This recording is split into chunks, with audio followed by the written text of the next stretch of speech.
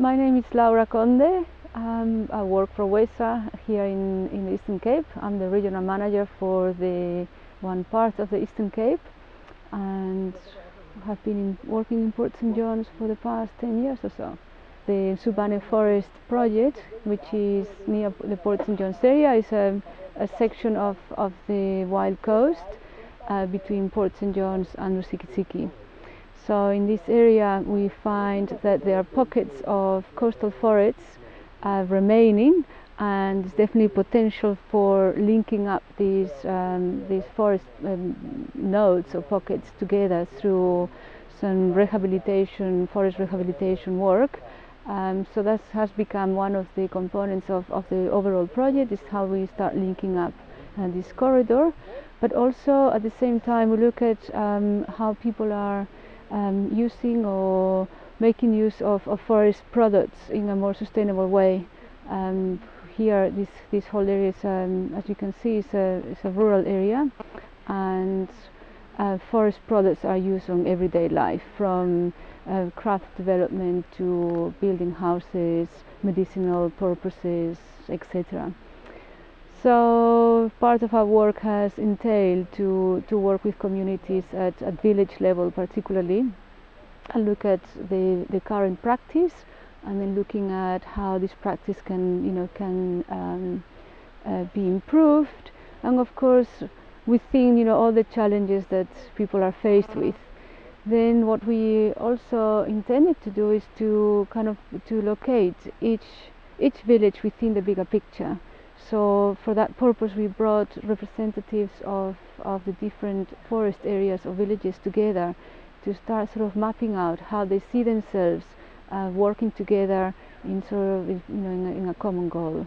And to do that we also had to bring on board different stakeholders. Of course we are talking about state forest and communal forest, so the Department of Forestry had to be a critical stakeholder of the project, to sort of again map out the challenges that they face with communities, and again then facilitate the relationship between local communities and the forest guards or forest managers. And that has been one of the aspects that has taken quite a lot of time to build up and to find a good way of working together. We had identified as well that there are particular crafters that rely heavily on selling the craft to either locally or from Port St John's to local tourists. So we have identified key crafters who have an entrepreneur mind to grow their business, and as a result we brought specialists, I would say, in that field to work with the crafters directly, to be able to improve the product, to price the product accordingly, so more of a fair trade pricing, so they're not exploited by buyers, and of course to start setting up their own business. And the crafters have grouped themselves now in a sort of an association, so they're coming together to strengthen their business and work together, and also work alongside with the Forest Users Association in Port St John's. I mean, the association has been established for a number of years, and that was how this project initiated. It came from the association themselves, identifying the challenges that they were facing in the local forests. And yes, we hope that all together, through the different associations and groups, people can increase their capacity or capability to use the natural resources better, to improve their lives, and to live in harmony with one and another.